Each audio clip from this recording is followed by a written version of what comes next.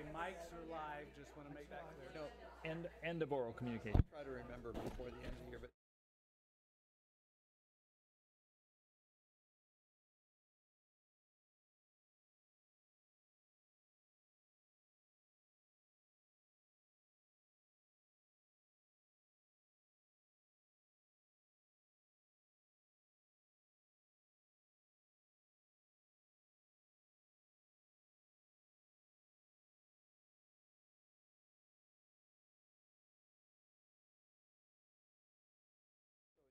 Thank you. drive back up and back up on our computers. Welcome Okay, you take it. to the Soquel Creek Water District meeting for today, November 19th, 2019. It's a good day. Roll call will find all of our board members present, and we have no public hearing. So the first item on the agenda is the consent agenda. I would like to pull, let me get to my notes here. The minutes of November 5th, I think it's 3.1.1. Okay, Oh, point 2, 3.1.2, 3.1.2, okay. and that's it.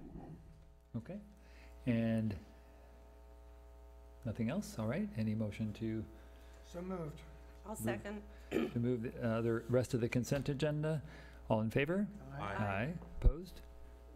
None, so motion carries. And then you wanted to look at the minutes for, I think there's a typo. what? Go ahead. Did you find it? I was not looking at that, Oh. but let me get to the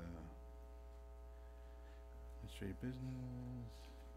Should've brought it. It was on the ADUs. What page?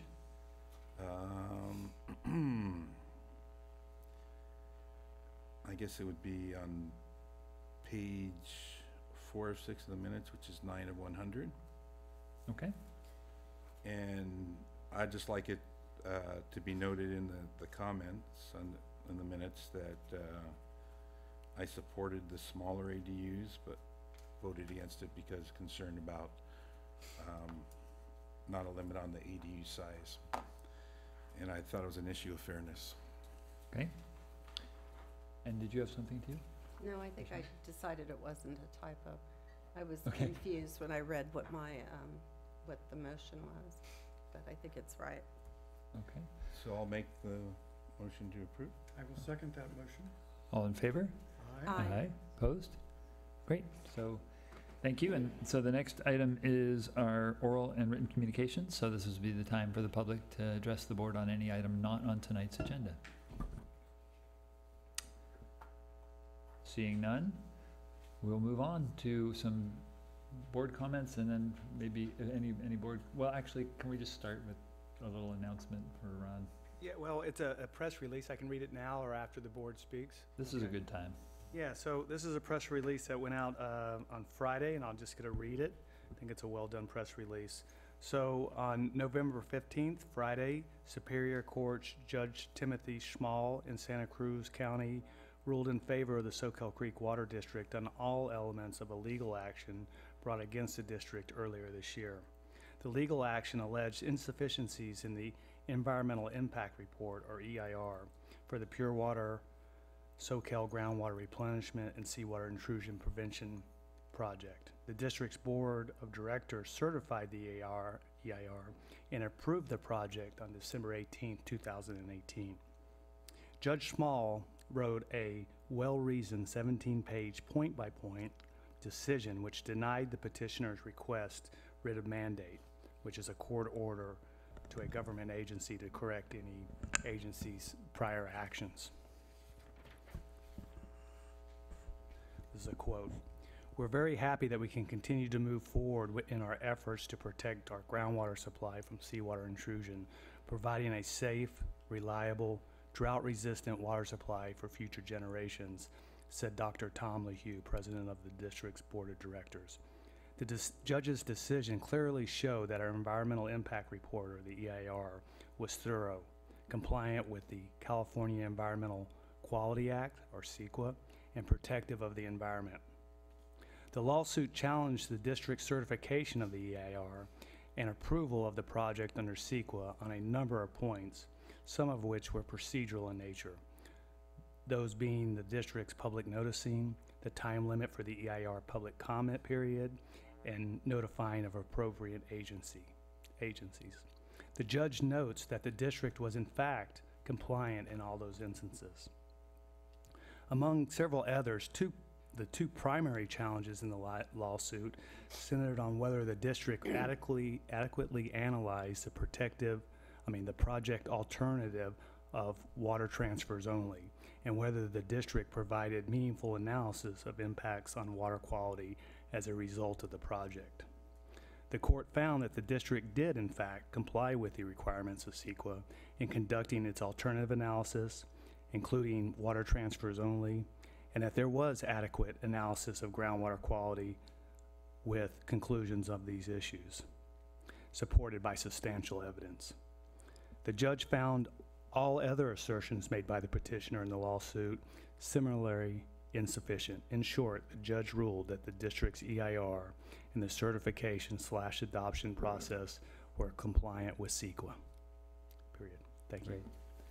So good news on Friday, and then more good news today. And I'm going to read actually just a portion of the press release that actually came out just today from the State Water Board, since we were just there.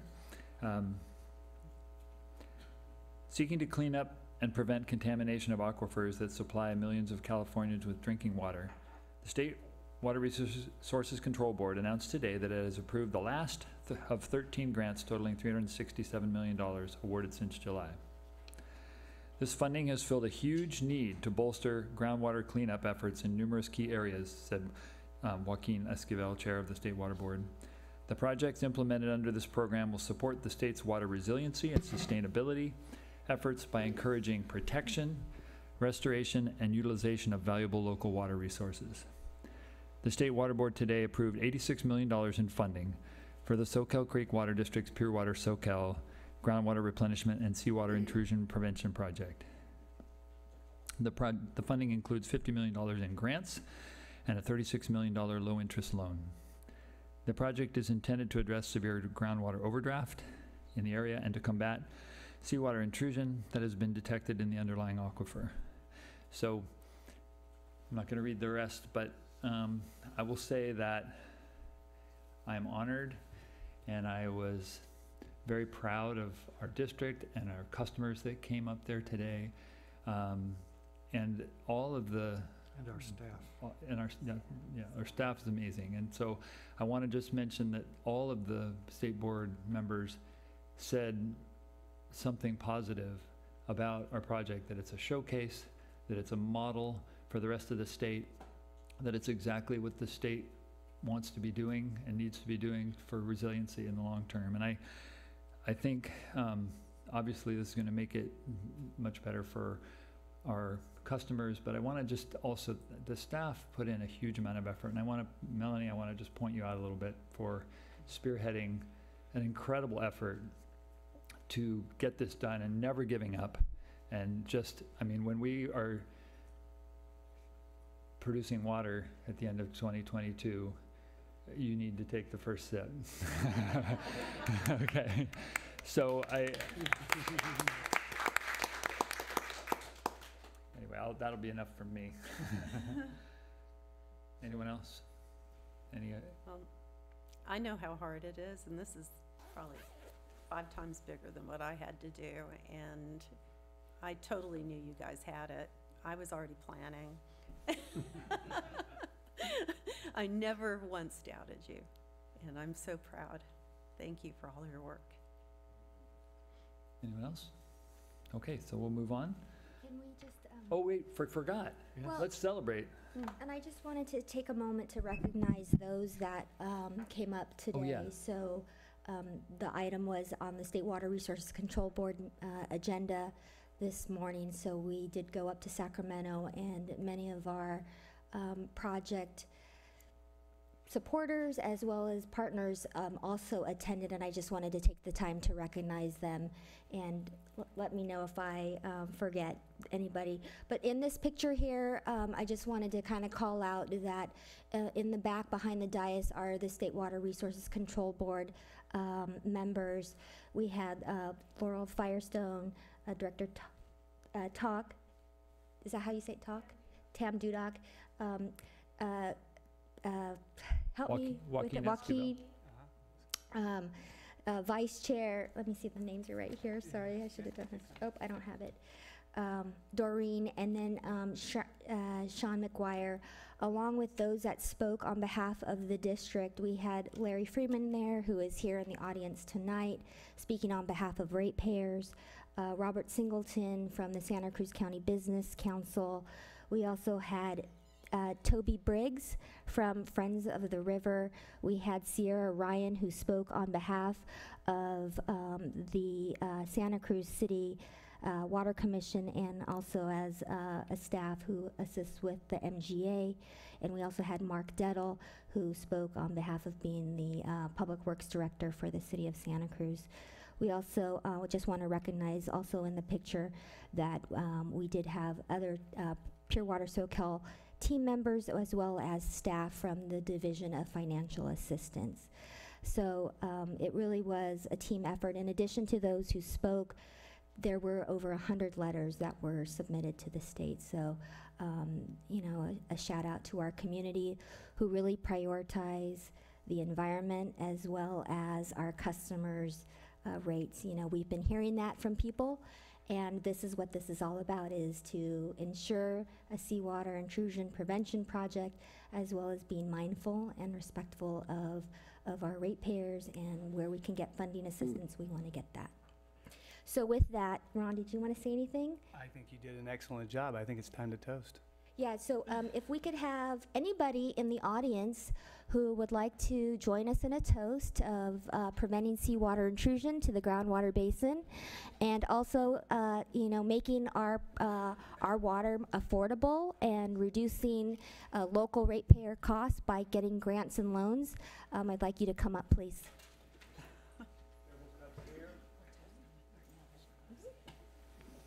Oh yes, just we're toasting with apple cider. Yeah, just so we know. And soft apple cider at that. Local. Yeah. Okay, we got let me know. I think everybody can just come right up front as soon as they get a glass. Don't be bashful. Right? All right, we're good. Can we get in front? It's okay, we don't need to be seen. You guys can go up there.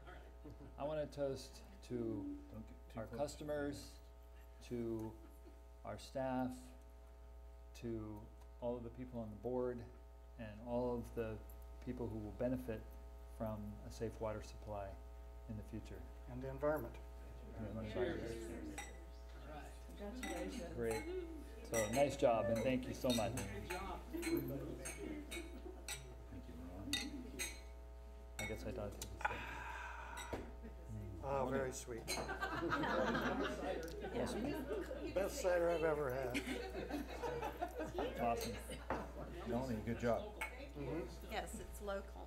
Local cider. Excellent. All right, so thank you, everybody. The next item on the agenda is the management update. Let's switch Microphone here. pull it over here.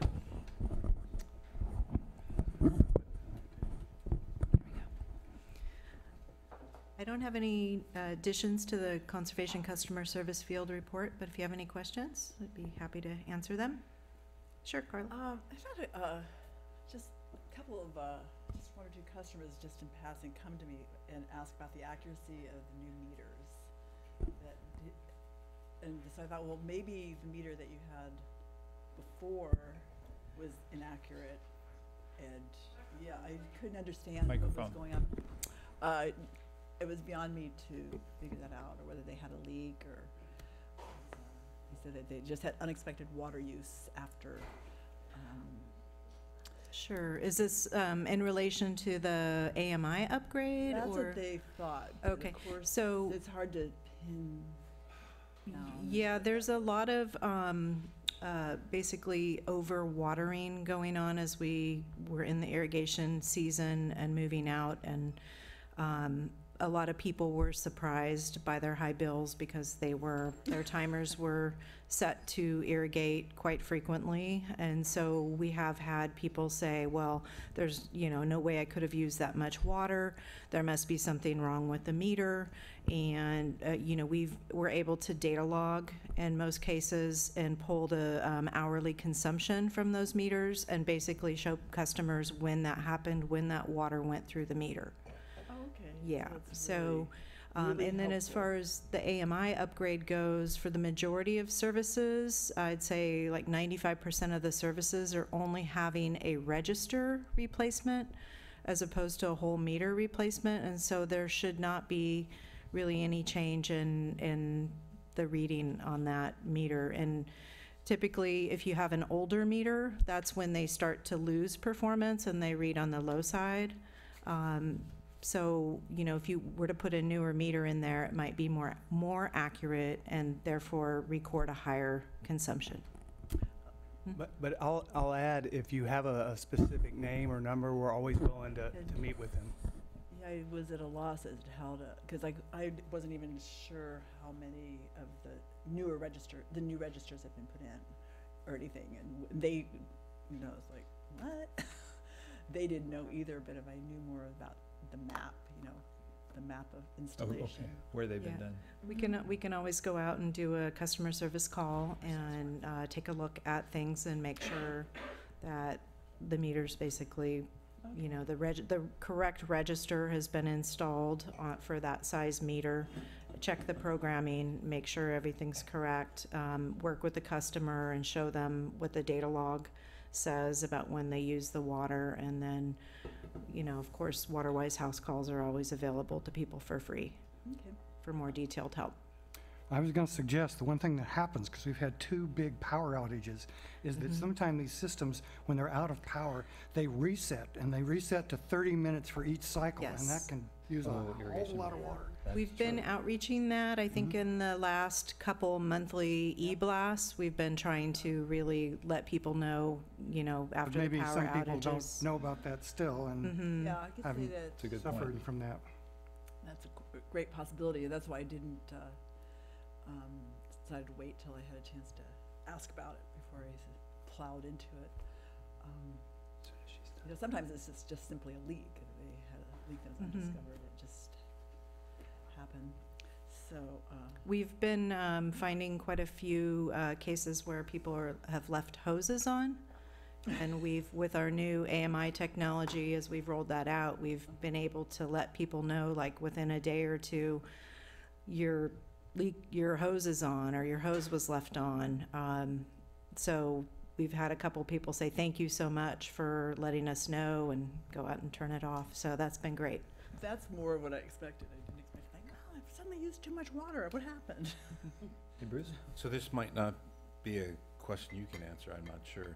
But on social media, I've been told that there's people talking about higher bills because the billing cycles have changed, that some things have been clumped together differently with is that, I haven't Nothing heard related to that. I'm AMI, not nothing. sure. No, we'll check into that, but I don't think we've changed that, so Okay. still monthly. and Yeah, I think our billing cycle should be the same. I would think it would, but Yeah. Mhm.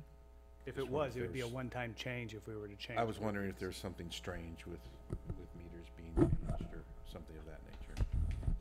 I'll look into it, though. Okay. I had one more question about AMI. When will the Harmony software and the access for people to look at their own water use be Sure. available? So we have access to Master Meter, that's the AMI vendor, to their portal called My Water Advisor. And we recently went back and took another close look at that with Master Meter. And there's a couple things associated with the program that we feel don't really meet our needs and our customers' needs. And so One example would be per email login, that email customer can only look at one account through the portal. And so you have to have a different email for each account. And so that is somewhat of a limitation that Master Meters said they're working on, their software development, and trying to fix. Another kind of issue that concerns us is they do a comparative consumption by month, and they look at the particular account as compared to all of the accounts in the district divided like an average. And so that includes commercial use and irrigation use, and that just sends the wrong message. And so I think what we want to do is go back and look at some other products and see if those best meet our needs. And so we'll be coming back to the board, I'm sure, with more details on that. Kind of one thing that you know, we don't want to just roll out something and then have it not work.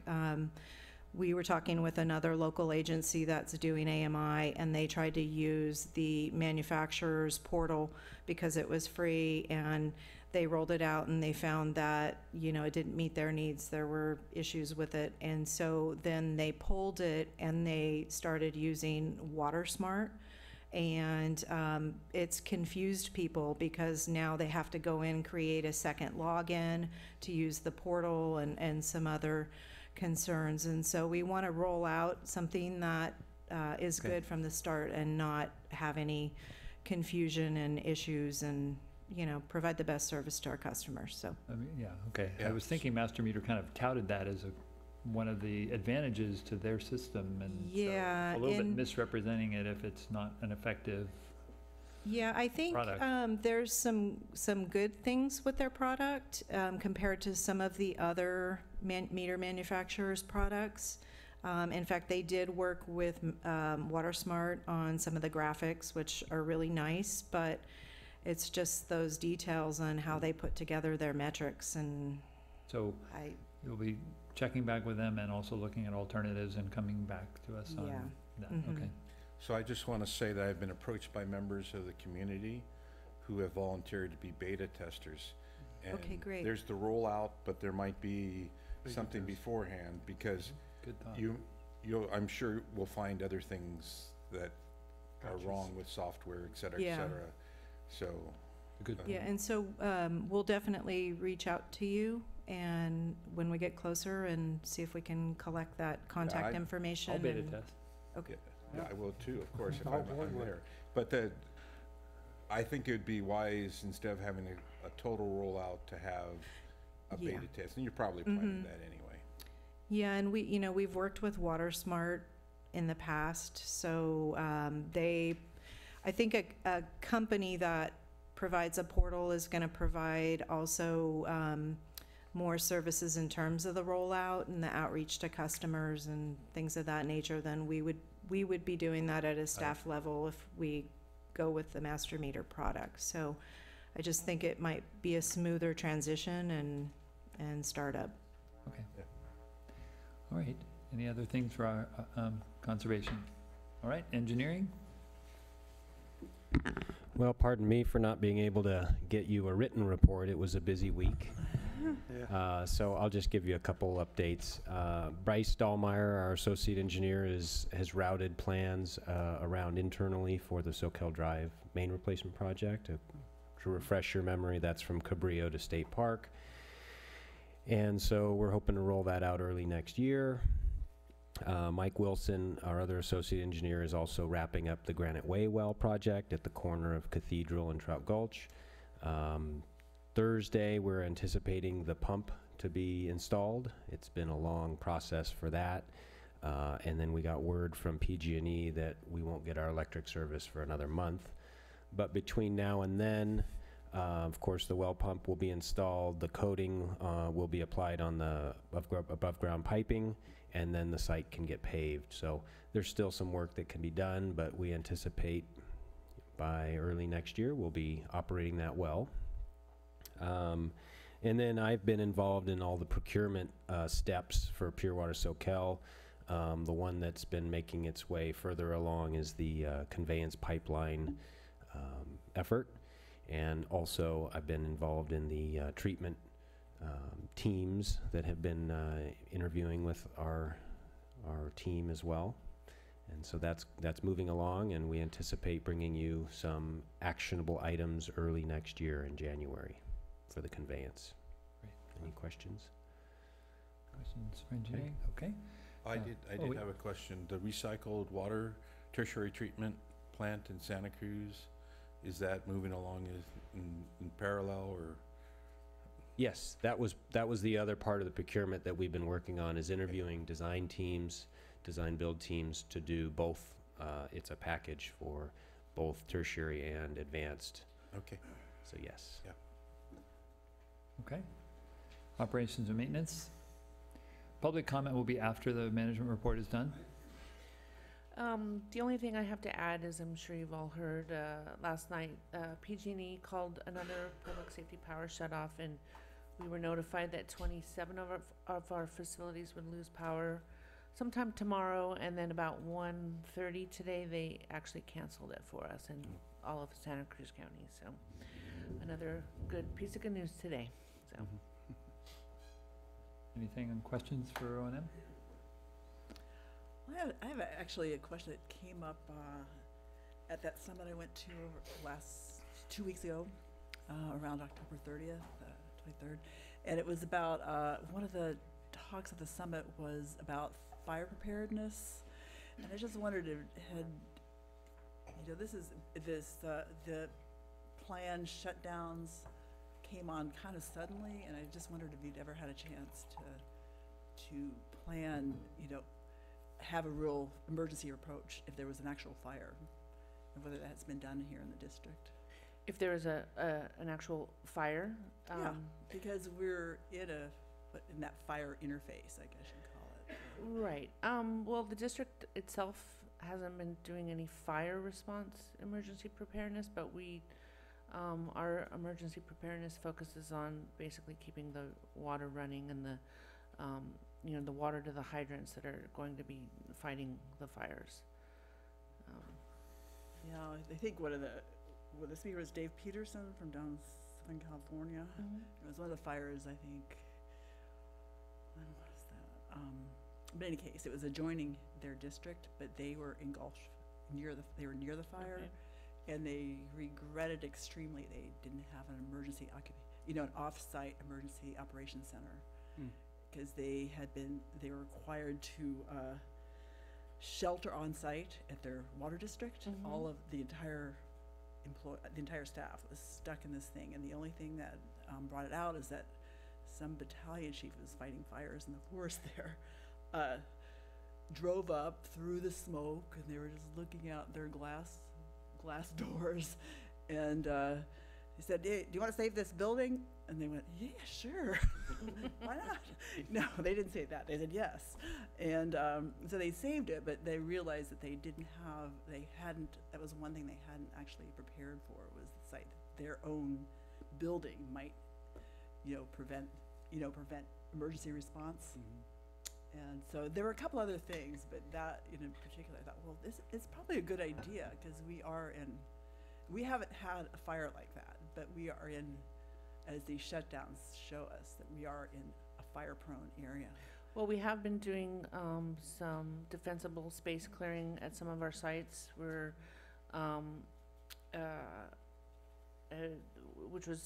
it's triggered also by our sanitary survey, and then also we had an arborist go to every single one of our sites a couple of months ago, and yesterday we took some contractors around to give us bids on addressing those trees and some more defensible space around our facilities. So we will be proceeding with that, and probably taking that to the board in the next month or so. Great. Since we're talking about emergency preparedness, at one point, and I don't remember how many years ago it was, there was talk about what if there was an earthquake. And so I think no rush on this, but I think it'd be good to refresh because some of the board members weren't here at that time, refresh the board on what the plans are, and if there are any gaps, things that need to be taken care of. Sure, yeah, we have an emergency response plan that's updated as necessary. And I can bring that, some more information about that. That'd be great. Okay, thank you. Thank you, Christine. Special projects. Nothing to read. Hi. I don't have much to say other than what we said at oral comment, except just that the Special Projects Outreach Team is also assisting other departments on some of the outreach that's underway right now. We are still assisting for the water transfer.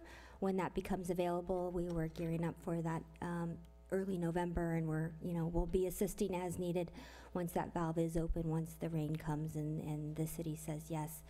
We're also assisting with engineering on some other outreach, and we are still focusing on the youth outreach and education. Becca and I continue to work with some partners that are taking over some of the outreach to the schools and assemblies, and we are also starting to evaluate what we're going to be doing in the next fiscal year. Vi was so instrumental.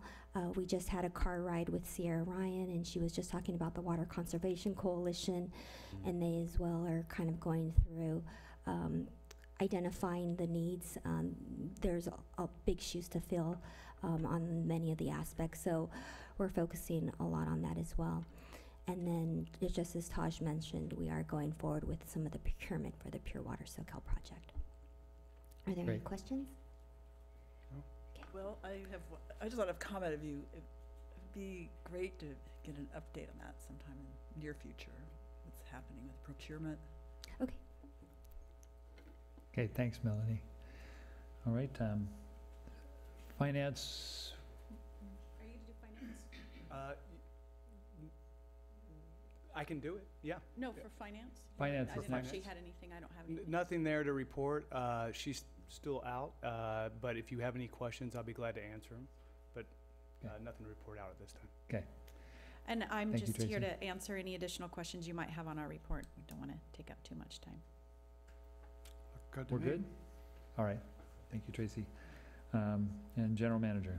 Yeah, I'll just say, when we were up in Sacramento, one of the things that struck me, we met with one of the environmental organizations, and they talked about, why they supported our project and that sort of thing. But what struck me is they talked about how they've been always kind of focused kind of on the negative and defensive against things and that sort of thing. And that's common of a lot of environmental organizations, some of the ones I belong to.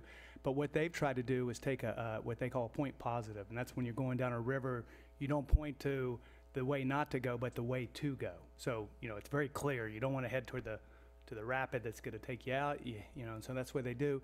And so they've shifted their thinking and approach to try to be kind of proactive and take a positive approach instead of always a negative. And I think they're starting to see results with that. So that was it was kind of heartening to see that. Can I add, just a note, Yeah. because one of the speaker from Friends of the River, when she was started her comments to the State Water Board, was like, I know it's not common for us to be up here, supporting water infrastructure, because a lot of times they're fighting dams and things that are affecting rivers, but this is the kind of project we want to support that's going to protect our rivers and increase groundwater and increase flows into the stream. So that was really kind of cool to see that focus on was. positive, Yeah, spoke from the heart. And so with that positive, I was thinking I have 86 reasons to be very grateful today, and actually it's 86 million reasons to be grateful today to the state board and their staff. And I think, I know that y'all don't get recognized, but what I saw up there today was true professionalism at the state board level, the staff, and so just an expression here and now of gratitude to them for watching out for our water supply, flooding, all that they do, the funding, the whole bit. They've got a big task, and I know they're dedicated and they care. That's fair. That was came through loud and clear. So just a shout out to them. Thank you. Okay. So let's see, no other management reports, so now would be a time if anybody wanted to make comment to the board on that item only.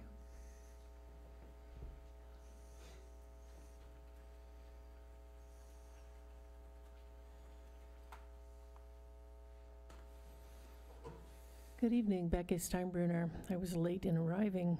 The traffic out there is pretty amazing. So I would like to comment on the management update, just noting on page 59 of the report. I'm really happy to see that you're flushing the lines getting ready for the water transfers. It says it's just in service area 1. My understanding is that your district is expanding the water transfer pilot project this year to service area 2. So I'm wondering why service area 2 is not also being flushed. I have a question for the conservation district, the conservation department. Also on page 59, it talks about the water demand offset bank status as of this month. And from 105.8 acre feet, it's now down to 55.5 acre feet. My question is, does it stay at that, or will it sort of roll over in another, at the beginning of the year or the water year? And will that number be increased? I also want to comment a bit on Mr. Dufour's oral report. I have written your board about what I find very objectionable structuring around the new Granite Way well. It isn't at all what I was told would be there when I took some action in the Aptos Village project in 2016. It is very unsightly. And I feel like I've written the board, I've gotten no response. I'm not the only one that feels this way. And I would like your board to somehow address this issue, because it is not at all in keeping with the character, the visual character of the area, and not at all what people were told a couple of years ago would most likely go in there. I also note that although Mr. Dufour has promised the results of the Twin Lakes pilot recharge injection well, a critical part of Pure Water Soquel project, it's still not here. And it was promised to your board by the summer, and I haven't heard him present it yet. So I would like something about that, if at all possible. Thank you. Thank you. Is there anyone else? Only on the management update. When will public comments be available? That was over when you got here. No, it wasn't. Yes, it was. That's not true. I mean, That's not true at all. excuse me, do you want to be removed? There was no public comment. There was public comment. You were late. No one was here. So if you have something to say about the management update, that is all that you can talk about right now. Well, yes, I do, as well. No, that's the only I asked for thing. inclusion into your records the comments regarding the management update, and I'm providing a public information request to Mr. Basso as well, so that nobody can say it wasn't delivered to you, because no one would sign for it. On the management update, what she's responding to, frankly, includes Becky's comments regarding whether did you comply with the California Environmental Quality Act. No, where's that? And you haven't done that. Where's that in the management update? It's part of your obligations. No, not in the management update. Well, I would ask for an opportunity to make my public comments. You missed that. You evaded it. As usual, you're trying to keep the truth from the public. Excuse me, sir. We opened public hearing. We opened it and we closed it after people were allowed to speak, and that was, you were not here. I was told it didn't occur. No, it did occur. No, you didn't. You jumped. No, we did not. We didn't. We called for people. We went straight through our agenda, sir. You were just not here. Agree. I'm sorry you were late. Go look at the video. Sorry you were late, but you were. So we're moving on now. Thank you. I'm going to answer a question about the water demand offset bank. The offset balance doesn't change, you know, that is what the balance is. As it is used, it goes down, period. And when it gets to a certain point, we're going to reevaluate. So that's all. It doesn't change other than that. Okay, so next item is just District Council. The only thing I wanted to report was there was a decision of the California Supreme Court in the spring, late spring, called Ramona Woods Parley or somebody like that versus Ramona Woods, which was a case involving a municipal water and sewer district. And the sewer, in their sewer analysis, they changed the way they evaluated different entities in terms of how they would charge them based on square footage instead of what they'd used before. And then they went ahead and had a rate hearing under 218, and the restaurant involved did not protest at the 218 hearing. They then filed a lawsuit challenging this analysis, and the trial court said because they hadn't protested at the 218 hearing, they had not exhausted their administrative remedies. The District Court of Appeal disagreed, and the Supreme Court also disagreed, saying that the analysis of the sewer requirement was not the rates, and therefore it would have been futile for them to even appear because they weren't challenging the rates, they were challenging this early analysis. The reason I bring it up is that a number of agencies now in Northern California have received a letter, all from the same law firm, challenging their rates based on that case. There's been, like, I think from what I can gather from the Legal Affairs Committee, something like 15 letters that have gone out to different entities. We have not received one. I don't know of anybody else in this county, but somebody is going to be arguing that that case stands for the basis you don't even have to protest at a 218 hearing. I don't think that's what it says, but that's obviously where it's going, so we'll keep an eye on it. Okay, anything else? That's it. Okay, great, thank you. Next, we'll move on to administrative business, item 6.2. This is to do with discussion on getting board input on, there's nothing, like, no decision to be made, it's just getting input on available groundwater-based triggers. Really very preliminary and kind of a follow-up to past board discussions about curtailment declarations and trigger conditions that we use for making those declarations. So I want to start by giving a little bit of background on our water shortage contingency plan and how it fits into the state's regulatory requirements and its purpose. Due to our size, we're considered an urban water supplier, and as such, every 5 years, we're required by the state to submit an updated urban water management plan. Those plans require an assessment of our water supplies and how we'll best meet water demand over a 20-year planning horizon under both best cases, meaning we have plenty of water to meet demand, and worst cases, meaning we're facing some sort of supply shortage. We currently operate under our 2015 Urban Water Management Plan, which was submitted in 2016, and we'll fully begin working on our 2020 update in the spring of 2020, with that plan being due in July 2021, so that's kind of the timeline. So the next plan will be from 2020 to 2025, which will overlap with some different supply situations at the district, with Pure Water Soquel coming online in 2022. So that's one thing to think about too as we move ahead and update this plan. We're seeking to get a jump start on a big component of the plan, which is the water shortage contingency plan. And we want to get input based on past discussions with the board indicating changes might be desired, particularly related to the trigger conditions. We also want to get ahead of this because as time goes on, the state comes up with additional requirements, and that increases the complexity of completing the plan. And again, with our change in supplemental water supplies that we're expecting in a few years. So the purpose of the water shortage contingency plan is to conserve and protect the available water supply for domestic use, sanitation, and fire protection, and to protect and preserve public health, welfare, and safety.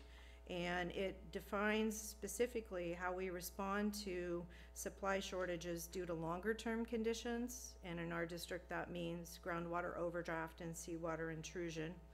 and also reduce groundwater recharge due to drought.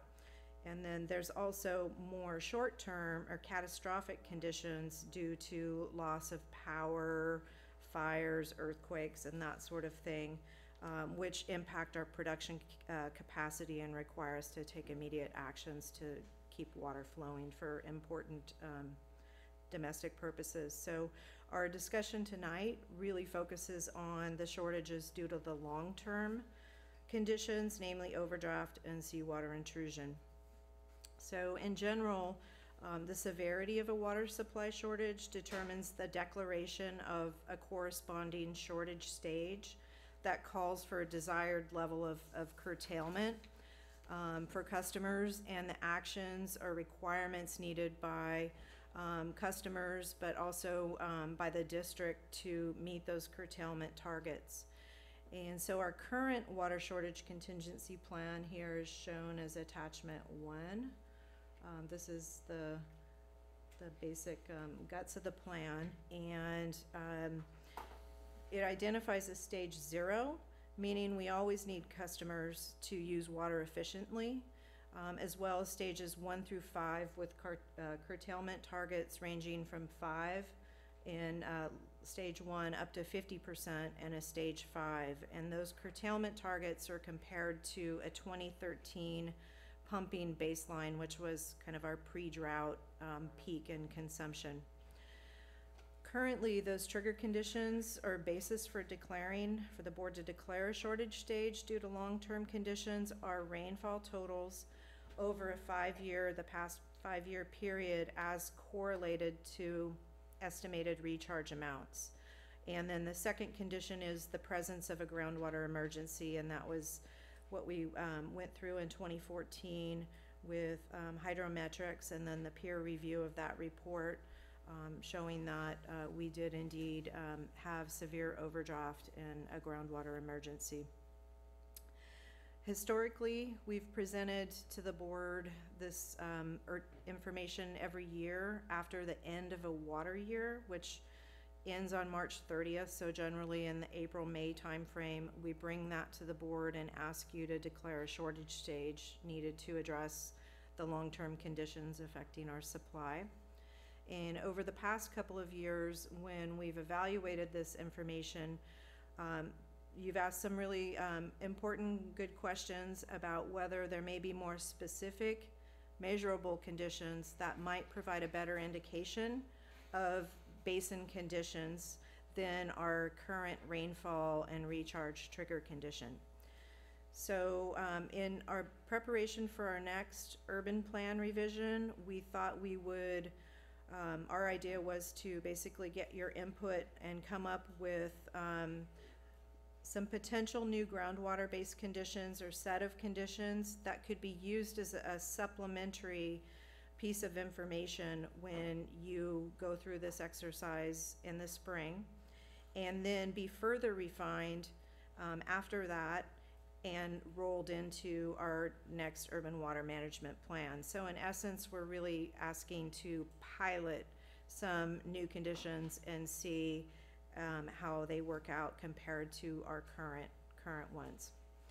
We've been working with our hydrologist, Cameron Tana of Montgomery & Associates, and have come up with a couple potential options for those groundwater-based trigger conditions for your discussion and input. And those are briefly defined in the memo. Cameron will be elaborating in a lot more detail tonight about how they would work and the pros and cons to facilitate that discussion. When we went through this process, it became clear to us that there were some bigger picture questions that it would be really important to get your feedback and clarity on before we launch into really specific things, and because those will help inform which direction the board wants to go. And so those questions are really related to curtailment and what you view as being the goal or purpose of curtailment, both now and as well as looking into the future with supplemental water supply. In past historical time, conservation and curtailment has been seen as a insurance policy toward preventing worsening of seawater intrusion conditions and overdraft. And so we want to, I guess, just make sure that that's still how you're looking at it as we move forward. The level of curtailment that we would need to do more than that to, say, restore the basin, we know that we can't do that with conservation curtailment alone, and hence we desperately need supplemental water supply. So that was one of the big questions. The second one was just the using of the groundwater conditions. With the board, typically we've looked at data over periods of time, recognizing that things don't necessarily change that fast in our groundwater conditions. And so we've looked at, say, the 5-year rainfall and recharge totals. So we're assuming that you would probably want to continue with that as opposed to looking at things over like a 1-year period or a 2-year period.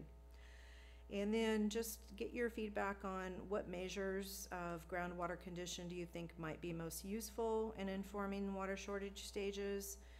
Declarations including chloride concentrations, percentage of wells at protective elevations, percentage change in well levels from previous years, and I'm sure there's probably more options to that as well. So with that, I'm gonna turn it over to Cameron, and he can give, I think, kind of an overview of the two options that we've come up with. There could be others or variations on these, and then possibly circle back and talk about those goals, and then jump back into the options and see where we land with that. So this is more of like a workshop and open discussion item on trigger conditions. Thank you, Shelley, and thank you, board. So I will go over the two options that are listed in the board memo, basically with illustrative examples. These are not specific proposals for you to consider, as Shelley alluded to, but just kind of ideas for you to consider in your discussion and hopefully build upon and give us feedback on whether either of these options are in the right direction and fit what you would want to accomplish with these additional triggers in the water shortage contingency plan.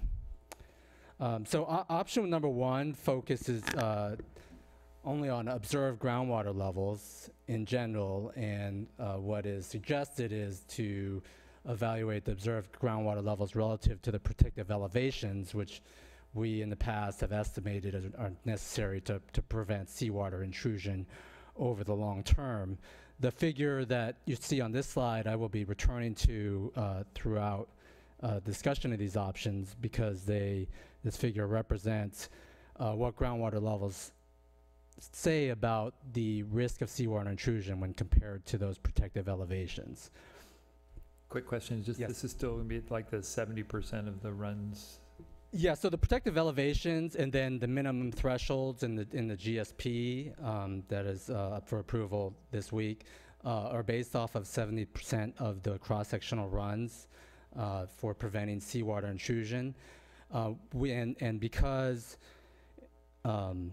And at some wells in the basin, coastal monitoring wells, they're still below that minimum threshold. And because of that, the overdraft conditions that were the technical basis for the groundwater emergency declaration in 2014 are still in place.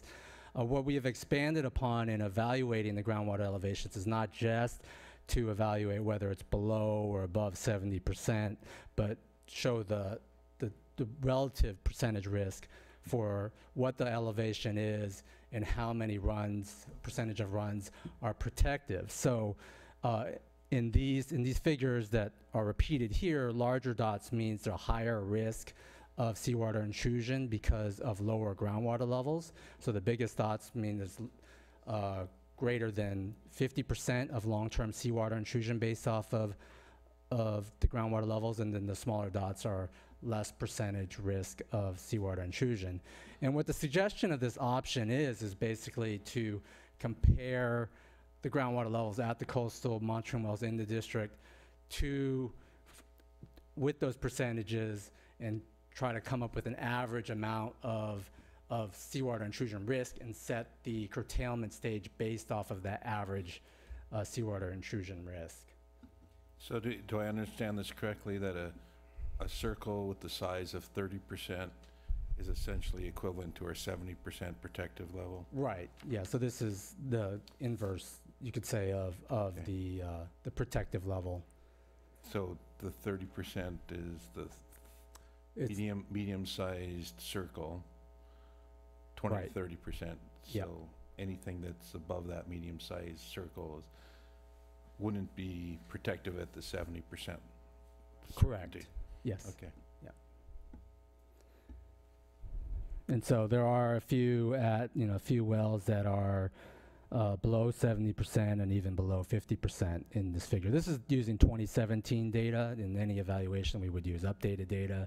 We would likely use the 5-year average as stated in the GSP for evaluating these groundwater levels, but using this as an illustration of these options. So if we have these numbers, Go ahead. We What can I was go back. going to ask about is, given all these numbers, how would we? Yeah, I mean, I think there are definitely different ways to do it, and this is, again, just an illustration of possible way to do it, to assign different curtailment levels and stages to the different risk levels that we observe in the groundwater levels.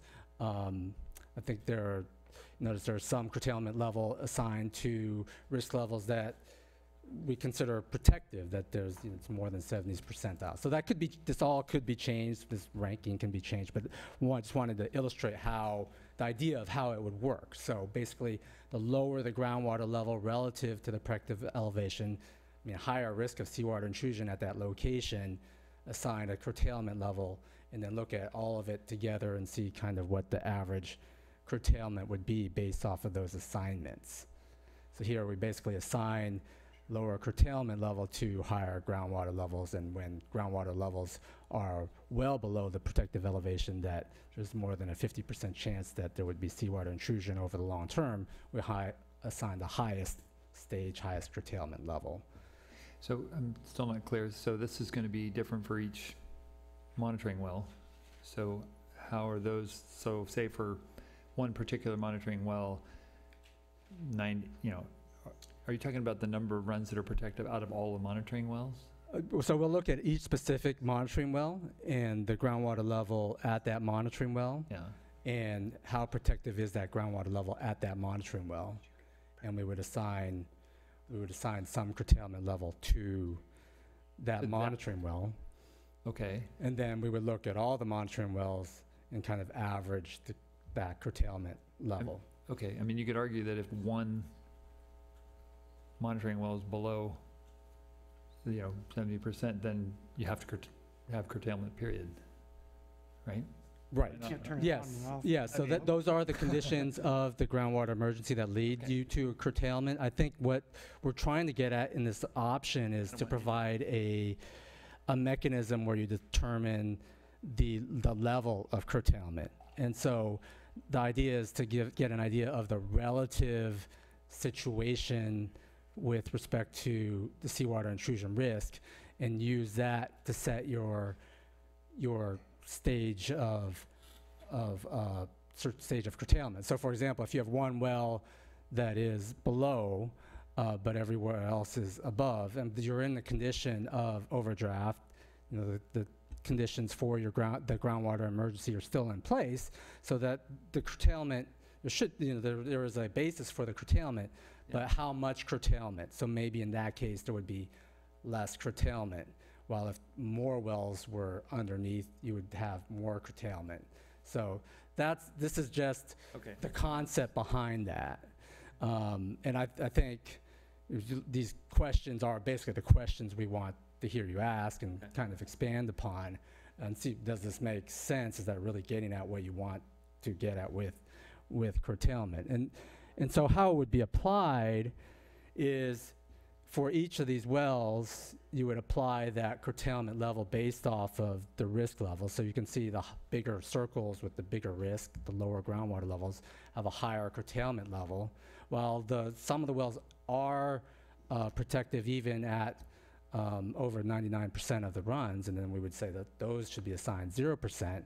We would take the 9 results in the district and assign them to all the wells, all those coastal wells in the district, and then average this percentage. So in this case, based off of these data, just for illustrative purposes, it all averages the 12%, which is in the range of the 15% stage 2 curtailment.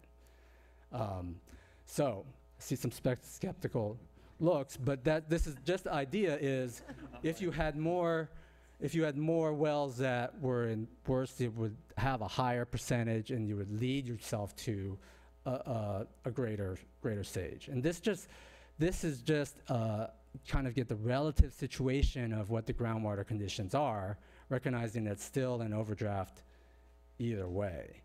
And the pros of it is that it's relatively simple. We can just take the groundwater levels. We have the information from the cross-sectional models. The staff can make this calculation, I think, pretty easily. The cons of it is that it's not really targeted to achieving some specific condition. It's just said the relative conditions. It's getting better, so we will reduce curtailment. It's getting worse, so we'll increase curtailment. So yeah.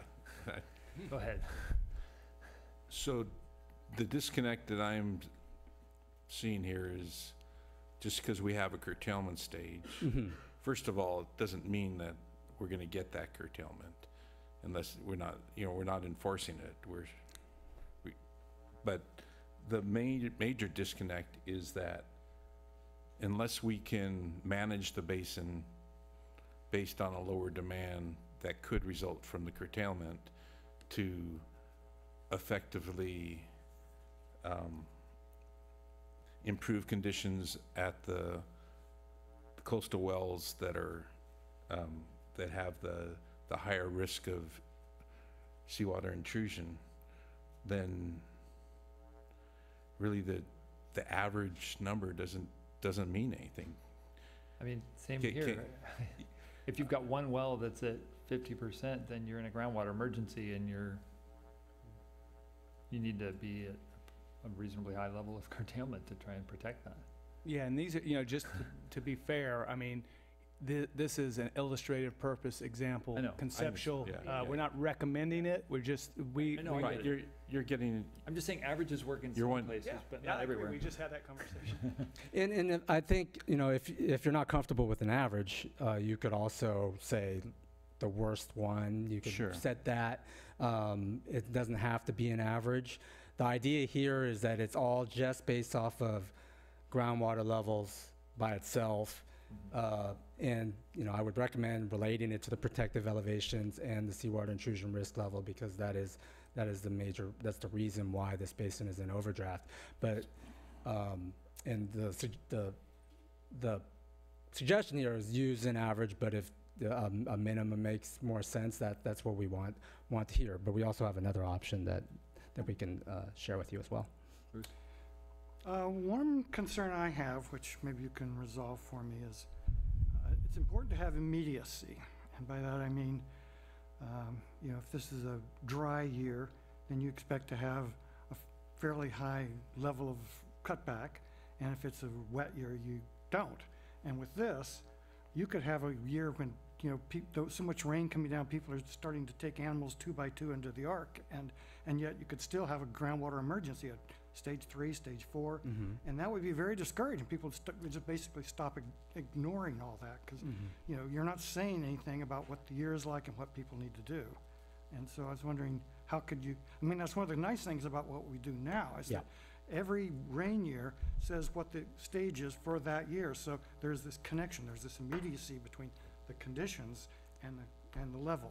Right. And with this, that pretty much disconnects it, and because these change very slowly. So you could have you know, stage 4 going on year after year after year after year after year, even though the rain's going up and down and up and down and up and, and Or the opposite, being you have a couple of really bad years with very little rain, but it hasn't, since there's a delay, it hasn't shown up Right. yet. Well, there was, I mean, the rain, and I was one of the people that was skeptical about the rainfall as a criterion for setting stages, but it does have a relationship, you know, in evapotranspiration, that, you know, more rain means less drawing from the aquifer. But, you know, it's easier for customers to not use as much water, and so they don't have the same demand as during a drought year. The droughts are emergencies because there's so little rainfall that it's causing an increased demand at the same time that we need to really curtail that, because we're in overdraft. Yeah. So there's some relationship between the two would probably be. There may be some combination, Yeah, and I also wanted to know whether you could separate like the acute emergencies, like for example, what were we declaring for these planned shutdowns? Go back to the fire thing. It's just the most immediate thing. But that's another extreme. It's a separate case altogether from our general water emergency. I was just wondering if we, at the same time we're working on this, we could work on a short-term emergency situation. This is the long-term one.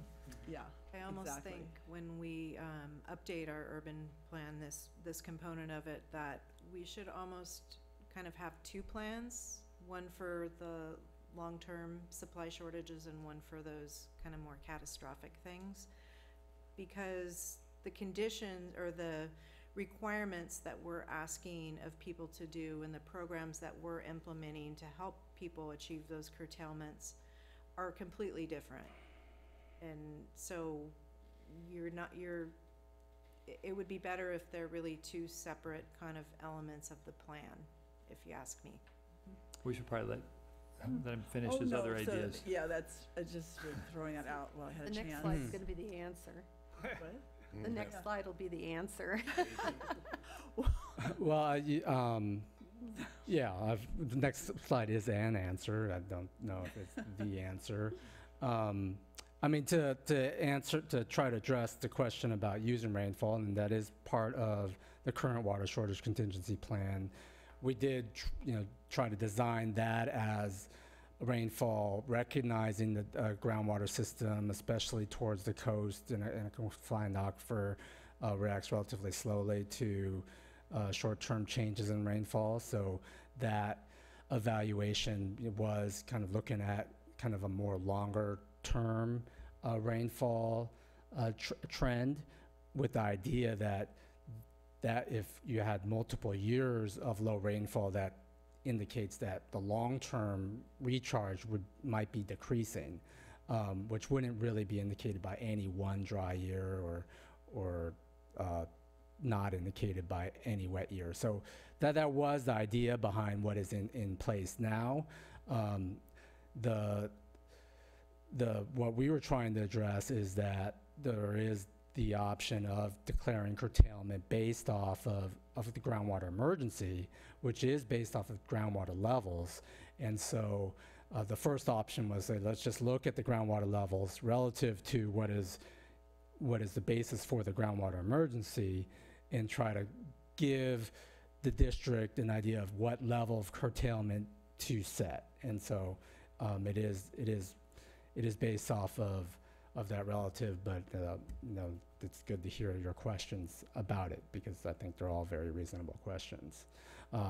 The second option, going on to the next slide, is to be more intentional about what kind of groundwater level improvement the district wants to, or groundwater, I shouldn't even say improvement, just about what kind of groundwater levels the district would like to achieve with curtailment in advance of having a supplemental supply that could achieve a full recovery. So is there an interim goal until that supplemental supply comes online that the district would want to achieve, and then based groundwater levels, and then try to assess what kind of groundwater pumping could achieve that interim goal. So there's a measurable goal for groundwater levels and also a measurable goal for pumping.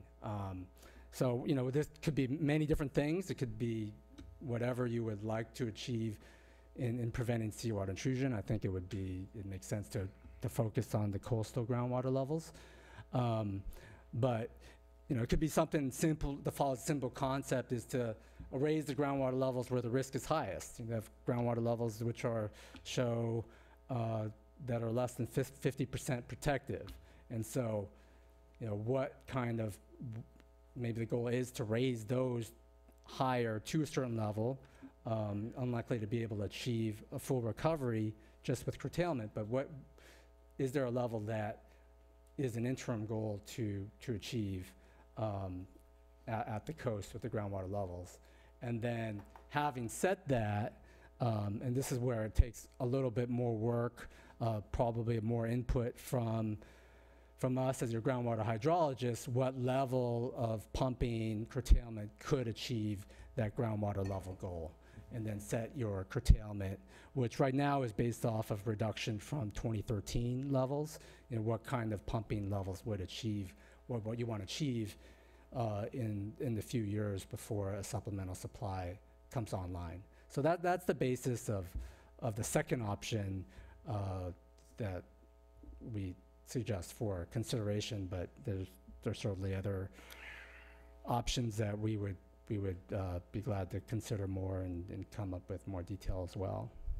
Cameron, do you want to talk about the pros and cons of that option? Right, yeah, so thank you for the reminder. So I think the pro is that it is measurable, it kind of sets a measurable goal. It's more intentional about what you're trying to achieve with the curtailment. The con is that it will take more upfront effort, potentially more, and I think more effort from year to year, and in assessing and kind of estimating what kind of pumping would achieve that goal, which could involve some groundwater modeling to evaluate that, and then from year to year assessing whether that goal is getting you to that goal. So I think the con is more on the effort side of things. And the cost side. Right, because and that effort would equals be cost, right. something we would need to rely on. I think you could get a mixed strategy by using option one, but instead of just using a regular old vanilla average, you could use a weighted average. And that's kind of what this is doing, where the weight is, for the two circled ones there is 100% and everything else is 0%.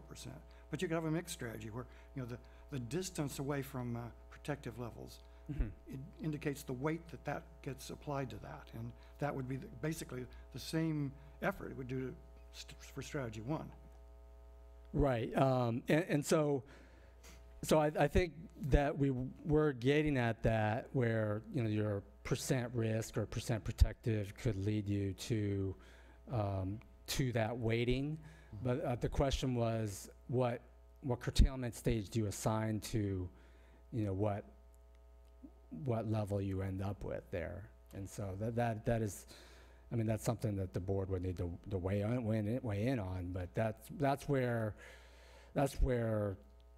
we kind of came up with assigning specific curtailment levels to specific levels of risk and averaging based off of that was the genesis of that.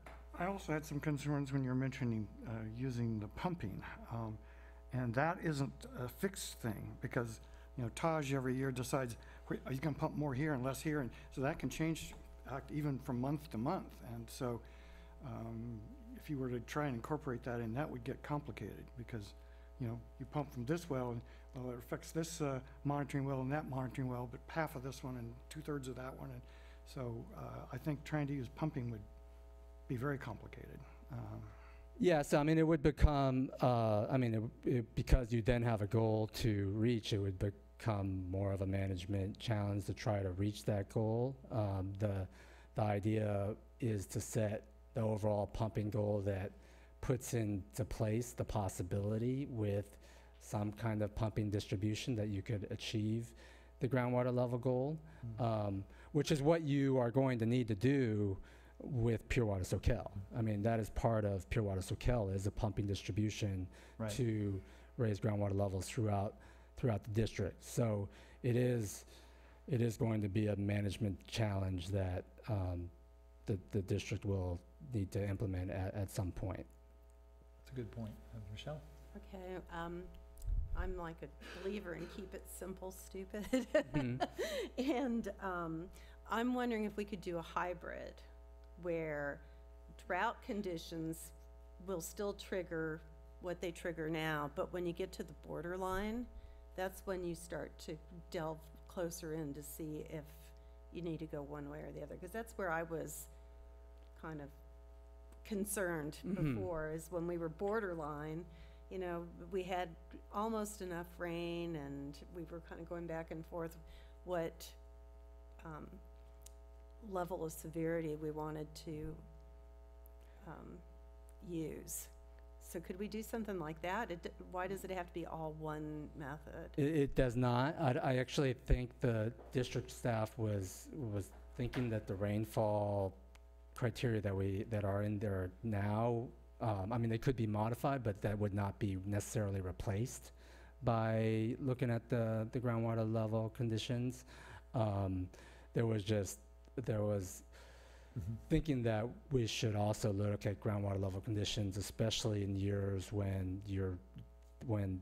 the curtailment is based off of the groundwater emergency and not on the rain. So Yeah. it was to put that in to have that in there as well. But it is, I think all options are on the table to replace the rainfall would be an option, but it's not something that we're suggesting. Okay, then I just misunderstood, 'cause So, since the Pure Water Soquel is designed to combat or prevent seawater intrusion, then what about, how workable would that be to use that as a criterion if that's we'd have a state of the well, the recharge effort as part of our criterion too, or how would that fit in? And Right, if we yeah. put this 5-year plan in place, and assuming right in the middle of it, perhaps we may even have a project about to come online. Yeah, I think most of these curtailment items, especially related to groundwater emergency, but even related to the rainfall, I don't think you would apply with the project online meant to achieve basin recovery and a sustainable basin, and that will take a couple years. According to the modeling, it will take a little bit of time, and with your new project also have curtailment when it's making progress. I don't think that would be necessary, but that's an option for the district if they wanted to make sure that they're having progress even on top of the progress from the project. So I think you would want to let the project work and solve the issue without this additional curtailment at that time. I really view these questions as, what do you want to do until that project comes online, so that you protect the basin as much as you can, how much is reasonable, and given that the conditions are in place for the groundwater emergency you've declared. I have a scheme I came up with that I'd like to throw out, and you can mull it over if you want. I think it's important to have this based initially on the rainfall data, because we get that every year, and that would give us the immediacy that I think is really important, so that, in a wet year, it would be better, and in a real dry year, it would be real worse, and that's kind of a thing. But you're quite correct, all of you, that the important thing is recharge, and then even more important than that is the protective levels. And what's the best tool we have to connect rainfall data to those things? It's our groundwater model. So we take our model, which we have all the data for up until this year, and then we put in this year's data and try it. And in fact, we want to then run that data out for several years, because it might take several years for that change to make it down into recharge and then into the protective levels. We could then try and see how long that goes. But basically, we would be saying, okay, if the rainfall this year was 28 inches, which is a little below average, and we kept doing that for the next 5 years, 10 years, whatever, what would happen to protective levels? Would they get better? Would they get worse? If they're getting better, then I'd say we wouldn't do much in terms of these emergency rates, because we're actually improving things, and that's good. And if it's getting worse, then we'd really want to crank up those levels. And so that's what we use.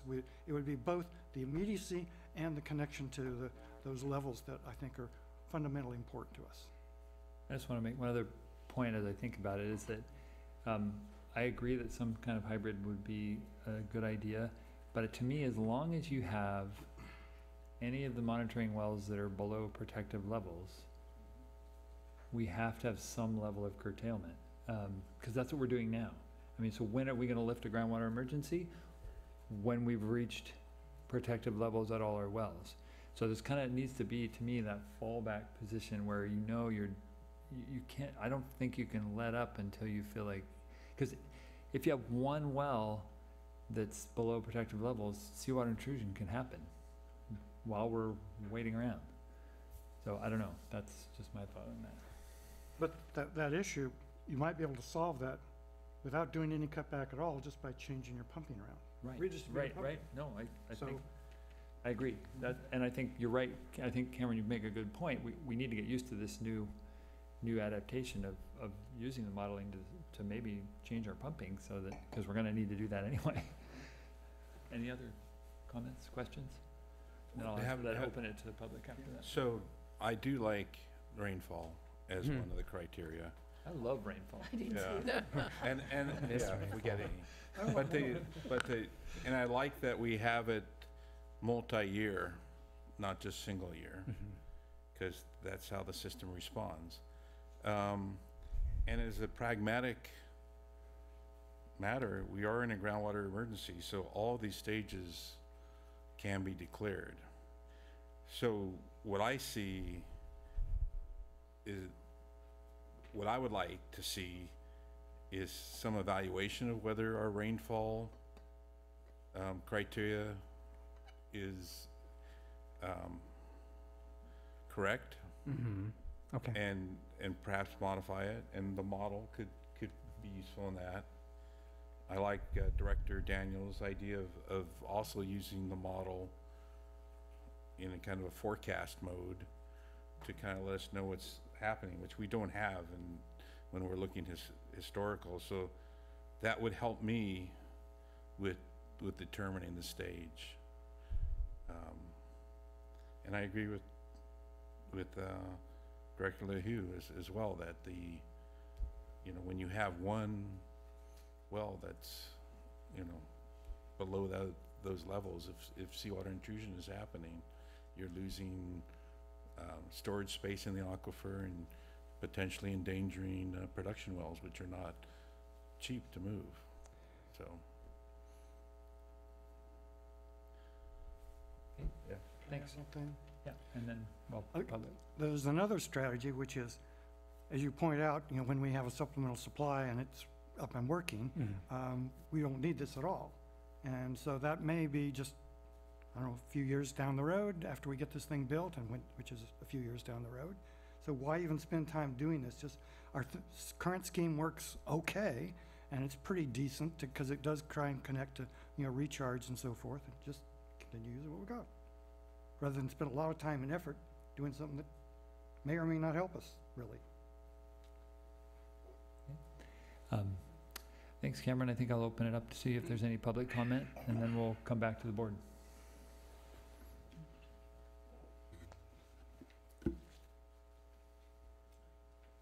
Remember, no decisions are being made. We're just giving feedback. Thank you. Becky Steinbrenner, resident of rural Aptos. Thank you, Mr. Tanna, for that great presentation. I wonder if it will be part of the minutes. I know you've rearranged your website so you have presentations separate from other things, but I really think the public needs to see this information. I will note that Mr. Tanna said that the pumping rates in the model would be based on, and correct me if I'm wrong here, would be based on your 2013 pumping levels. That is much higher than what you actually are seeing now, thanks to your good customer conservation and your very high rates. So actually, you know, I think it's interesting to look at the map there that shows there are basically 2 out of 13 monitoring wells that are look like they're below protective levels, SC5A and SC8.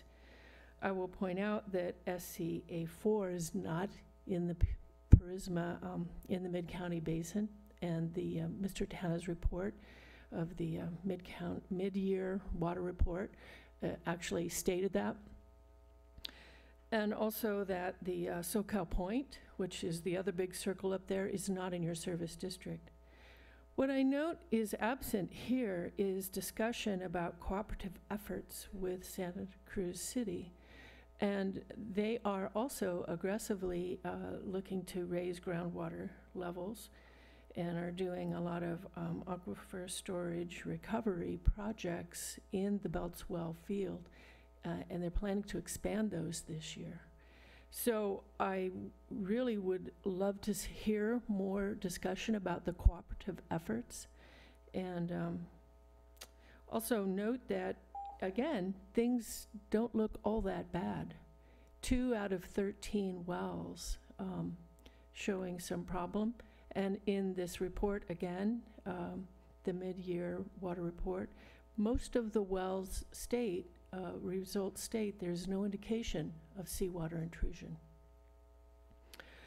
I will also say that your rainfall model is, I think, is a good way to go, but on page 62 of your packet, you have never left stage 3, even in 2016, 17, when rain levels were very high, and even though groundwater levels have risen since then, your production levels have decreased, your service connections have increased, but people are staying with their low levels of conservation. So this is all very interesting to me that you stay at stage 3, which is, I think, a way to bring in extra money. Thank you. Any other comment on this item? Okay, any other board comments? All right, I hope we've given you some input, and not that we all agree, but Too much information. I did yes, have Michelle? an idea that I forgot to state, but Becky reminded me, is when we set like what levels we're at, even when we're groundwater, maybe we do have higher, but we're also prepared to help the city if they need water. Yeah, the groundwater sustainability plan clearly shows that in the modeling, that their efforts are greatly enhanced by like the Pure Water Soquel project, because they want to put water in but then also pull back out. By having a steady source of recharge, it reduces their impact. Right. That's not exactly what I was saying, but okay. What I was saying is that when we decide if it's a water emergency or not, it may be that we have pretty good groundwater levels, but it's not raining. Right. And right, we right, need to right. recognize that some of that water we may be wanting to share with the city, rather than saying, well, it's you know, it's not raining, but we have plenty of water, so we're not in an emergency. Right, and yeah, that's a good point. And the other thing I think that is that I've kind of rediscovered, I think, and especially listening to the state board and the bigger picture things, to get focused on 2 years, things are, you know, okay at this moment. It's the long term that they're concerned about, really. It's not the short That's term. what we should be too. Yeah. Right, and I guess I've made it clear that to me, if there's if there's one well that's not protective, we're at risk. So until those are all at protective levels, I'm not going to relax. Same. All right, so let's move on to item 6.3, approval agreement for Best and Krieger. Right. This is about the board request for approval of the agreement with BBK, Best and Krieger, for general legal counsel. As we know, our current counsel, 1969, landing on the moon maybe, Bob Basso, 50 years, strong. but everybody has to retire sometime. And so we've been preparing for that. And we went out a couple months ago, solicited RFQs. We had 11 responses to that. That was, RFQs are requests for yes, comments. thank you. Yeah, requests for qualifications. Qualifications. So ask firms to put forth their best foot, how well qualified they are to suit our needs. And 11 really good proposals. There's a lot of good legal firms out there. So that was exciting. We culled that down to 6.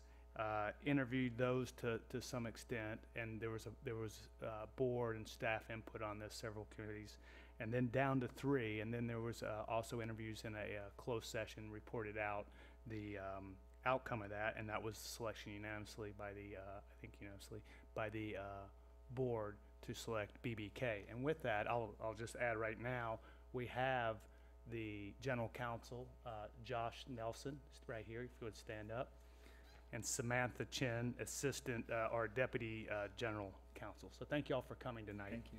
Yeah, thank you, and going through the process. So there's a couple things in the agenda or in the packet that I'm sure you read. I won't go into that. It's a waiver from BBK to the city, because they do represent the city on some issues not related to water. And then the draft agreement for BBK, General Legal Counsel, for General to be our GC. So staff recommends the district board enter into a new agreement, which is attachment 3, with BBK, and continue in full force and effect until terminated. The agreement will be reviewed at least annually for performance and compensation. And a couple things I'll add on just logistically, I think that are important and maybe questions. The idea is to keep Mr. Basso on, and he's agreed to stay on until January 1st, and potentially if we need his services later, we can contract back out with him periodically if this team thinks that's of benefit, and we do. And then the other thing is, at the start, the contract, as you can see, is envisioned to be hourly, paid by the hour. You can see the hourly rate. And then if we go down, as we go down the road, potentially move into more of a retainer situation. So trying to work what's best for our customers, us, and the firm, because it's a partnership. Okay. Questions from the board on anything? Okay. I just gonna make a quick comment, just that I appreciate Bob being willing to kind of overlap a little bit, because there's a wealth of knowledge there, and I think, you know, anybody coming in could benefit from the wealth of knowledge that you have. And so if, as needed in the coming year or so, you know, it'd be nice to be able to contract out for help, you know, and give advice. So that would be appreciated. Happy to do it. All right, so any public comment on this item?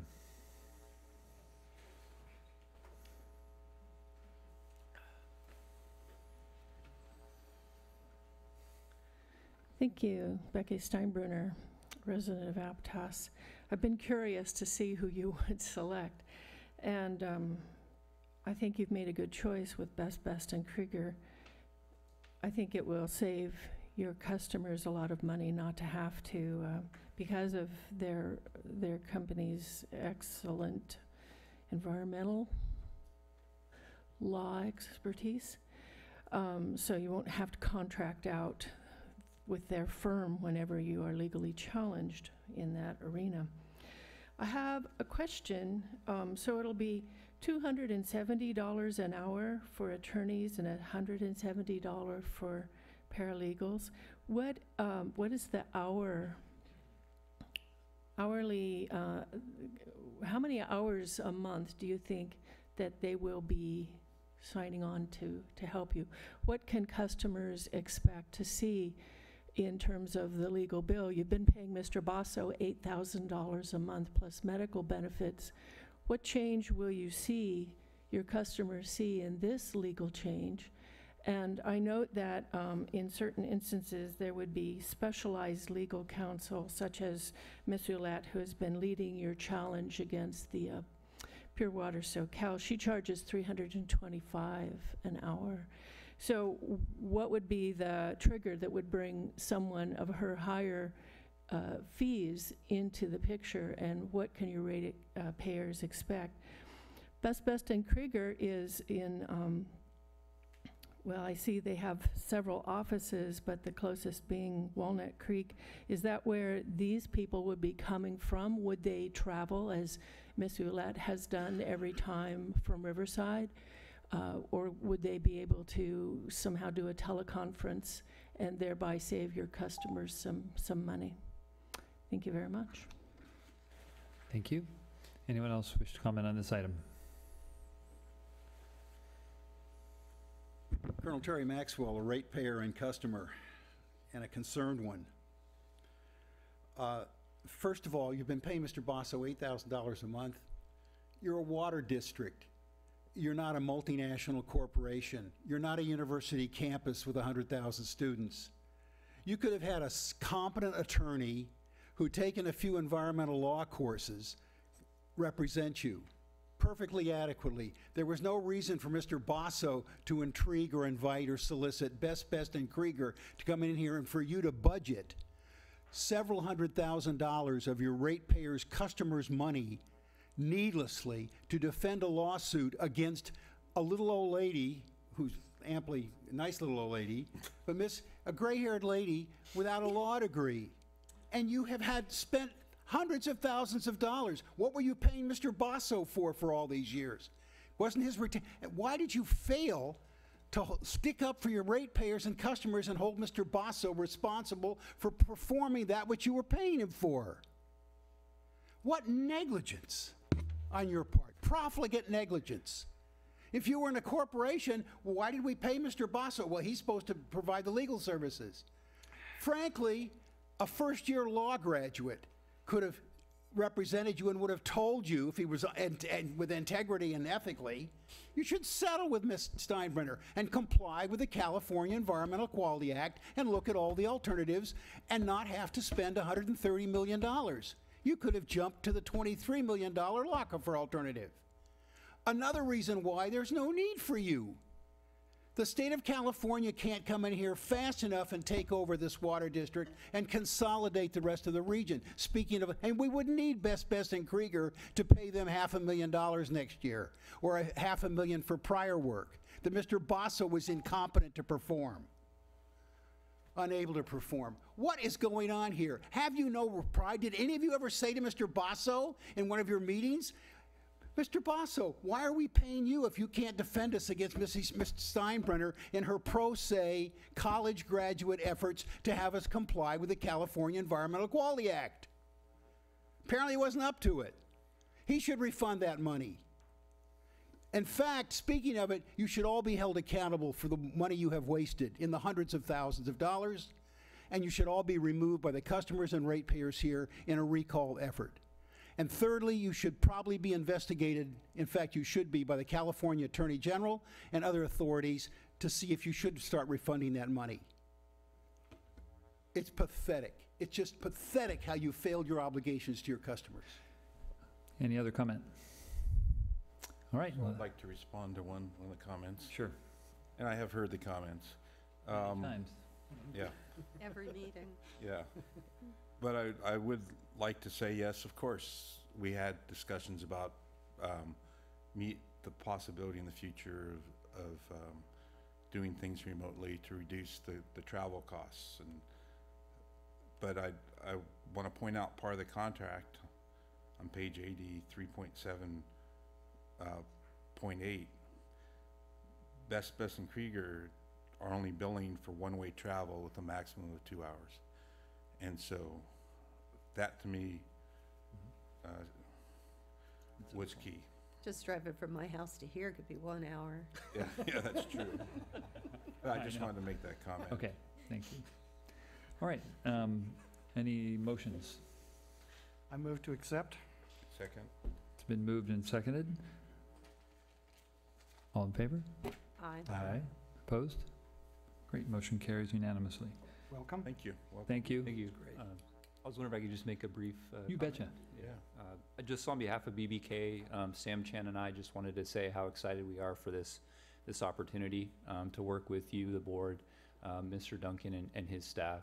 And while we know we have very big shoes to fill, we're very excited to get to work. So thank you very much. Thank you. All right, let's see now, item 6.4, annual election of vice president. Do you want me to do a quick intro, or do you think you got it? I Have the deal. Does anyone have questions on the routine for this? I don't. I just want to say that I want to thank Tom for being the president and Bruce for being the vice president. I personally am too busy with my work to take on the vice president role. And I'd like to see some of the newer directors taken on, and I'd like to do you want nominations, or how? Yeah, sure. I'd like to nominate Rochelle for the vice president. I would like to nominate Tom for the vice president. Okay, so we got 2 nominations. We need a second for one of them. I'll second my own, so we can vote. And I will. Okay, I'll second Rochelle's. Okay, so let's vote on mine. Okay, all in favor? Aye. All opposed? Okay. And then for Rochelle? All in favor? Guess the seconder, I'm an aye too. Okay, so Rochelle, you'll be vice president. Okay, thank you. We'll go on, and the next meeting is when we'll start that?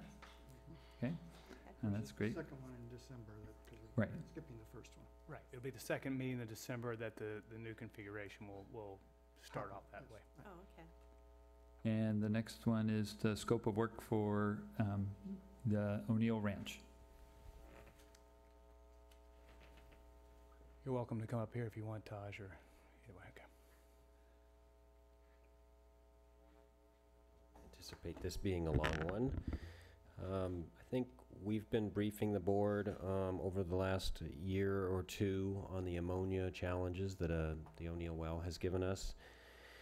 You know, we've reached the end of staff's ability, and so we are reaching out to get some support, and we did interview and solicit statements of qualifications, and we are recommending that we engage Corona Environmental Consulting to help evaluate what we've done so far, to see if we haven't missed anything, you know, the low-hanging fruit, but then also to do an alternatives assessment for what might be coming if we're out of options, easy options.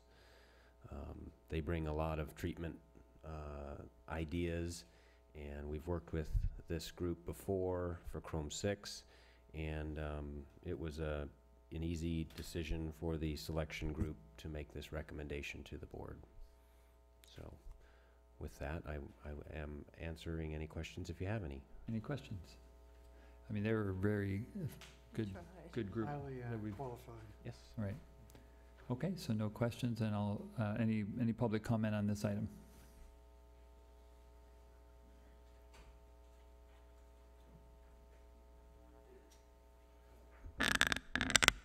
Thank you, Becky Steinbrunner. When I had recently attended one of your standing committee meetings and this issue was discussed, I brought up the idea that instead of continuing to dump a bunch of money into trying to make the water that you want to pump out usable, why not just use this well as, in cooperation with the city, as an ASR well, injection well, and let it help the groundwater levels by not only by not pumping from it, but also by actively injecting into it at that point. It's near the Belts well field. It seems like a logical spot that could be a source of cooperation between you and the city of Santa Cruz. And I've watched this district struggle with what to do with this problem.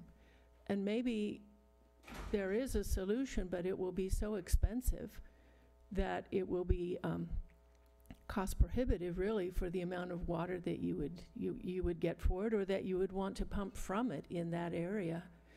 So I would like you to consider that idea, to instead of dumping more water, more money into trying to make the water that you want to pump from this well potable, instead just dedicate it as an ASR injection well and study the impacts of that on the groundwater levels that we all are worried about. Thank you. Any other comment on this item? Okay, seeing none. Entertain a motion. What is the motion say? There's two motions. So Operating contingency fund and Yes, I'll move both motions. Okay. Second. moved and seconded. All in favor? Aye. Aye. Aye. Opposed? Okay, motion carries. Awesome. Thank you. And then let's see, we've got Tracy. Thank you. Hi, good evening, Board. I have an informational item for you tonight. As I've reported in a couple of recent board meetings, the district has been exploring a reorganization concept that I wanted to present to you tonight in our operations and maintenance department. I really want to thank Ron Duncan for always challenging us to think about new alternatives and develop efficiencies within our staffing, not only for our current needs, but also looking out for our future. In taking a look at some of our recent recruitments, we've recognized that we have some areas where we could spend a little bit more time in developing some leadership. And as my memo presents tonight, the Operations and Maintenance Department has been piloting for the last couple of months a concept for with a one supervisory structure, as opposed to a two supervisor structure that we have had for a number of years. So over the last couple of months, we've really had a great opportunity for management staff to work very closely with our line staff in developing some of those opportunities and seeing some ways that we can develop some efficiencies within the organization, and especially in that department. Thanks to Christine and Troy Adams, and especially their staff, for being open to exploring this kind of change and really looking at ways that they can work better and smarter, and hopefully develop those leadership skills that we hope to take advantage of in the future. The concept is, the pilot concept is kind of run its course, and we will be bringing an item forward in the December meeting to take a look at from a restructure standpoint. We've got some work to do with our employee groups in the meantime and continue our level of conversation. But because of this change, I thought we would bring it to the board tonight as an informational item. We are not proposing at this time to increase the number of FTE. But we're looking at moving things around and developing those lead positions differently, and maybe adding a staff at the water distribution level so we can provide more backup when we need it. Any questions? That was actually, oh, go ahead, Chris. Yes, one thing I'm a little bit confused with and maybe concerned about is you have two water distribution leads, and all of the water distribution sections report to both of them. So, I mean, sounds like a situation where it could be really confusing, because someone tells you go left, someone tells you go right. That's actually our current model, and that has been our model for a number of years. And the reason that particular work unit has two leads is because that's our construction and maintenance crew. And so they're deployed out in, they're not always deployed together. And so making sure that we have the folks out where we need them to be and dealing with the types of work that we're doing out in the field, that particular crew is out at different sites all the time. What we're trying to do is enhance the duties and responsibilities so that it's not just providing lead work in the field, which is how it has been, but actually bringing some of that level of responsibility back into some administrative duties so that there is an opportunity for them to develop those types of skills that we haven't really taken advantage of over a number of years. So that's our current structure. That one is not, we're not interested in changing that because it does work well for the types of deployment that we have out in our field. What we would be doing is adding a lead to the operations crew, which currently does not have a lead position. Again, to try and provide some leadership development and to provide some offsetting responsibilities from the supervisory role. So it really kind of creates that team flow. When we have a supervisor who is out, because we only have one now, then it also gives multiple opportunities for folks within that work group or those work groups to actually work in the supervisory capacity in an out-of-class role, and again, develop those leadership opportunities. So the 2 water distribution leads is our current staffing pattern. Well, if it works for you, I guess so. Yeah, It does. Can I rephrase it? So, because we've been working a lot on this, there used to be 2 people, not quite at this level. So what we heard when what staff came and told us was, we need another person over here. So the 2 people up here were consolidated in one. These people all take on a little bit more responsibility, but by the consolidation, we gain another person down here. And so that's what we heard was needed from staff, and is that fair? Is that a fair way to describe it? Yep, that was part of the dilemma. Mhm. Yeah, and so by listening to the staff, incorporating that feedback, working with Tracy and Christine and Troy and the whole team, that's what, and it seems to be working well. The trial period has been quite successful, so I don't know if that was helpful, but we're very involved with it. Okay. Great. Any other questions? Okay, so I assume you'll bring that back when you're making a... Thank you. Okay. Tracy. Thanks a lot. All right, so we're going to be going into closed session shortly, so if there's any comments regarding closed session, now would be the time.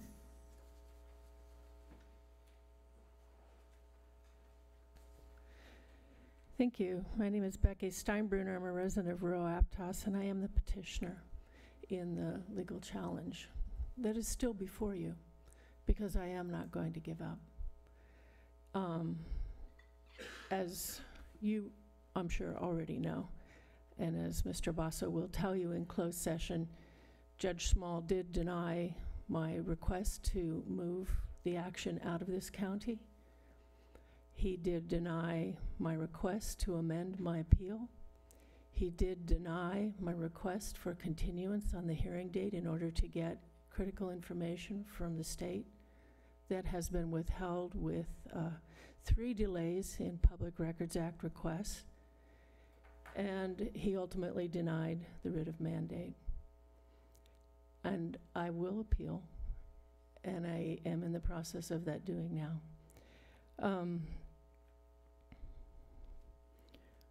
What I want to say is that I hear that you've got a lot of money from the state today, and I'm sure, I mean, it's obvious you're all very happy about that, but what you're not looking at is the things that you have overlooked in the process, environmental things that you have overlooked. And that's really disheartening to me, because I know you all care.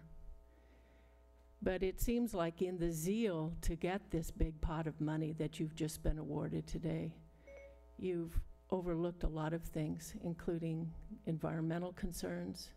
And if you do end up building this, you're going to have a really hard time. You're already having a hard time getting your encroachments permits.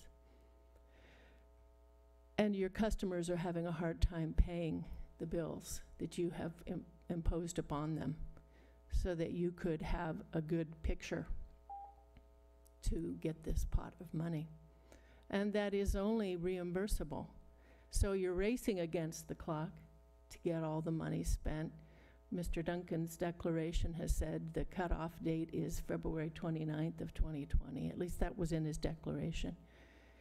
So I understand the race here, but what I want to say is that I feel a lot of people feel that you have not listened to your customers, you have not listened to the public in general, and you have overlooked some very, very serious environmental threats, both in what you hope to inject into the groundwater, how you have overlooked safeguards in real time, how you have not really consulted with the lead agencies to make the mitigations enforceable. But you haven't listened to the people. Thank you. I think we had a thorough environmental review, reviewed by an independent judicial body, and we have the support of both the federal EPA and the state. So we are now going to adjourn to a closed session. Our next meeting will not be until the third Thursday in December. I think it's the 18th. Thank you. Tuesday? Hopefully Tuesday. It's a Tuesday. Yeah, it's always.